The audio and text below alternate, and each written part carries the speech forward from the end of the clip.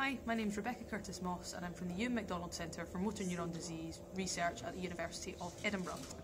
In terms of our volunteer fundraisers, there's a number of things that we can do to support them to ensure that they raise as much money as possible for our causes online. So for example, ensure that they are regularly updating their online giving pages with photos, videos and comments, and make sure that they are sharing these online links with their personal network, and also ensure that they are posting lots of visual fundraising content, so things like photos and videos. And those are my tips.